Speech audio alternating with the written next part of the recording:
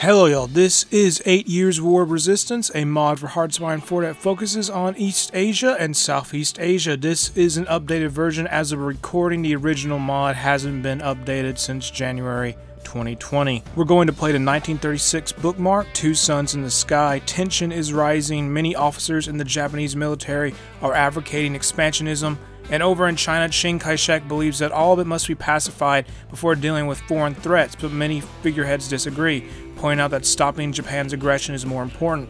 The future of the Far East remains uncertain. We're going to play as the Indochinese Union, a colony of France that would today be part of Vietnam, Laos, Cambodia, and China. It aided France in World War I, but has dealt with independentist movements which culminated with the failed Yin Bai Mutiny in 1930. The situation has stabilized for now. Welcome event. It tells us some tips such as look over the starting national spirits, check decisions often, and read the tooltips. The country starts off being led by Rene Robin, who is part of the colonial administration, and our national spirits are colonial government, locals in the army, economic crisis, illiterate population, no proper equipment design, repression, and opium profits. So we have a lot of things we gotta settle up and fix because we got a lot of debuffs and very little buffs that are helping the country in its own way. Checking out the army, we have just 3 divisions and all of them are infantry. We do have a navy that consists of 1 heavy cruiser, 1 light cruiser,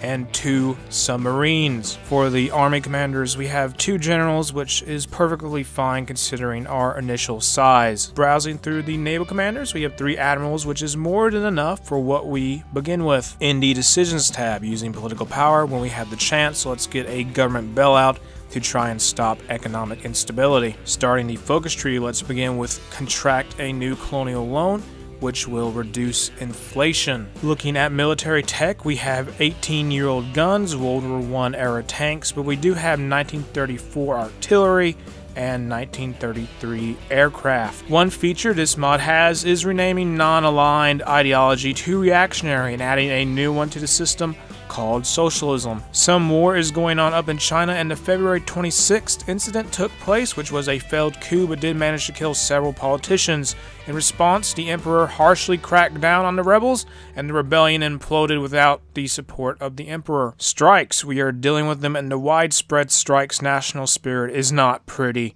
at all. Making our way down the focus tree, let's start great hydraulic works, then increase opium monopolies, then reduce illiteracy. A new governor general is appointed, so we get a new leader. Basically, unpopular Rene Robin's successor is Jules Brevet, former governor of French West Africa. Here is his portrait, and we get a nice little description explaining his background. Something to point out to the right of where the military experience is, we have supply condition, which represents the general supply situation of our military, which is affected by a number of different things, such as stability and mobilization, and in turn, the supply condition will affect our war support. Another thing I saw is some interesting neighbors nearby us, starting with British North Borneo, the Kingdom of Sarawak, and the Federated Malay States. And all of these are puppets of the United Kingdom, so they're in the Allies. There is one more in this group in the form of the Strait Settlements, whose capital is Singapore. The Xi'an incident has occurred. 2 Kuomintang generals were able to imprison Chiang Kai-shek.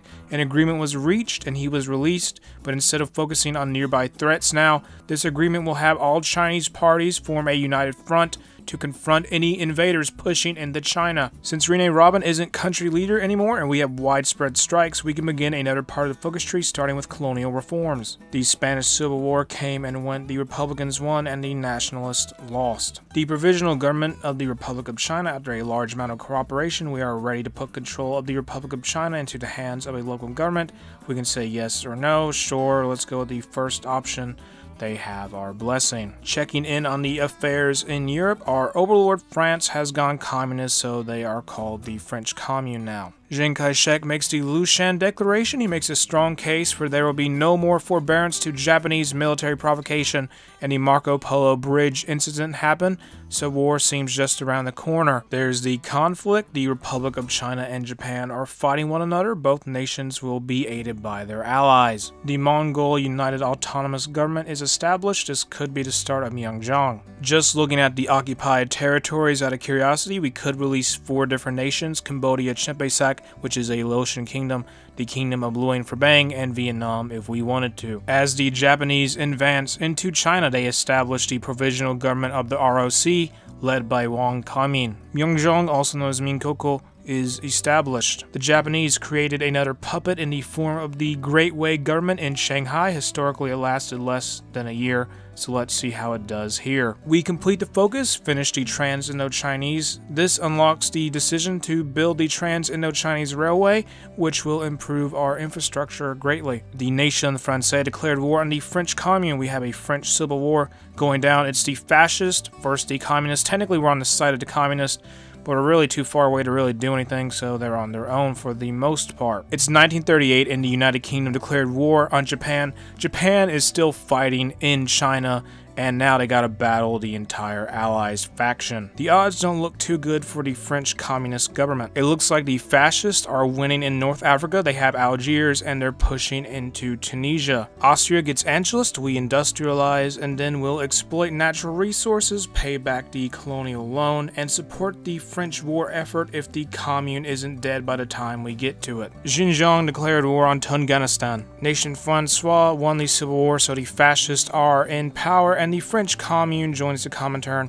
A little too late, don't you think? The Civil War's outcome puts us in an awkward scenario. The colonial administration is still in power, but we're no longer a subject state of France, so we have become unintentionally independent. Xinjiang declared war on Kumul, and while we're here, I'll say that the Great Wei government has died. Military intelligence was strengthened. Now we're increasing military spending. Then we'll translate some textbooks, expand Hanoi University, and build French indigenous schools. Looking at a Japanese puppet, they're just being tormented because there's just so much communist partisan activity going on in northern China. Our Navy had a training exercise that started with 2 submarines and a cruiser, and it ended with 1 submarine and a cruiser, unfortunately. Because of the powers that be, Georges Couture is appointed as the Governor General of Indochina, becoming our new leader. There he is, and like his predecessor, there is a little description explaining his story and background. Xinjiang declared war on itself. On one side, we have the East Turkestan's People's Republic, who is communist,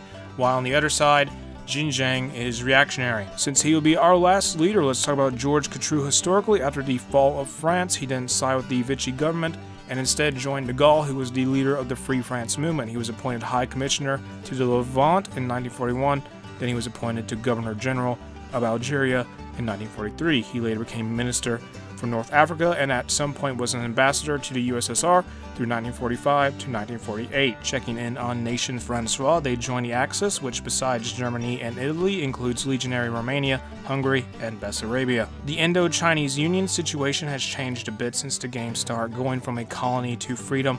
We can basically do whatever we want now while observing the situation in East Asia. The video is going to end here. If you enjoyed the mod, make sure to check it out in the description below. If you enjoyed the video, make sure to like and subscribe, leave a comment. Have an awesome day. I'll see y'all later.